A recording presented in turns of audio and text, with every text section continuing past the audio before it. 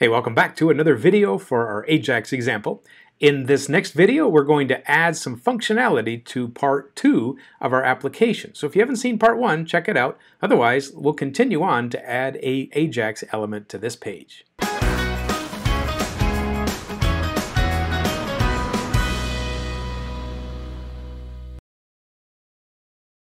So the Ajax element that we're going to put is at the bottom here below the button called Display Results.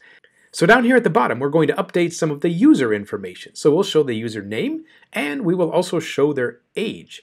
So let's jump right in here to the customer file, and we're going to add some stuff at the bottom.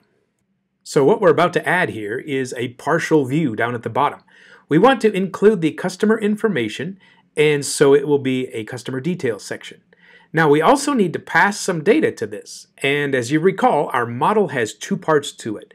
Part 1 is the list of customers, and Part 2 is the currently selected customer. So we're going to pass Part 2 to it. So for the HTML code, I'm going to enclose this in a div tag because we want to reference this specifically on the page as a separate item. Then inside of there, I'm going to tell the HTML helper to create a partial insert. So we'll create a partial view. And then the last part is going to be the two different parameters. So the first parameter will be the view name, and then the second part will be the data that we want to display on that view. And since we want to have one single customer displayed here, the second part of our model is what we'll select. Now for the first parameter, I'm going to put in the name of the view. The partial view is called Customer Details, and I put in the file extension. Also, I would want to make sure that I put in the pathway so that way the layout can find this file. So let's put in views/shared as our previous parts of the pathway. Lastly, I want to make sure that the div has a class name. This will be for two purposes. First of all, we can use some CSS formatting to make this thing stand out as a different part of the page. And just as important, Ajax is going to require that this section of the page be identified with a unique number. This time when we run the page, you notice the customer details at the bottom. So the first item in the list is Sherry, and her age is 37. Also, it tells me when this part of the page was updated. So we've got ourselves the partial view, and we've got the header and the main body. Now all we have to do is create some click events to make this happen and update the details at the bottom of the page. Now, if you're a very astute viewer, you will see there's an error on my page. You can see that Sherry is the selected customer, but in my list, Sherry does not have the selected bullet item for her radio.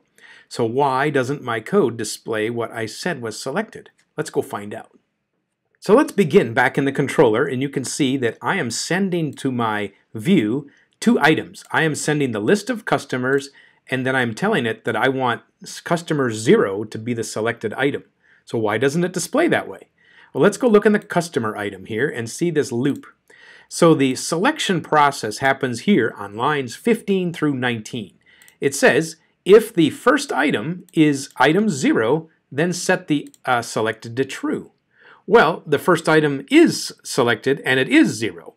However, the second time through the loop, selected is still true. And so I forgot to put in an else statement. So the first fix for my error is I'm going to put an else selected equals false. Let's see what that does. And now when I run the application, you can see that Sherry is selected here with the radio button. That's very good. I'm going to make another change, and you will see that we'll even have a better program. Let's go back to the controller. Now this time, let's say I want item 2 to be selected. So that would actually be the third item in the list, which should be Charlene. Okay, let's see if Charlene shows up as selected item.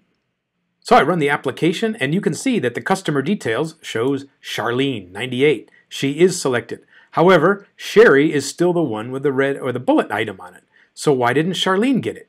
Well, let's go fix that. So the problem now lies in this line here, in line 16. It says, I will always select item 0 to be the first one with a bullet on the radio button. So let's delete the line that I just said was a problem, and let's recode it. So I'm going to now ask if item 2 in the list is the same one that's in the current loop called customer. If those match, then we'll set the bullet or the radio button to be true. So now you can see I finally got it right.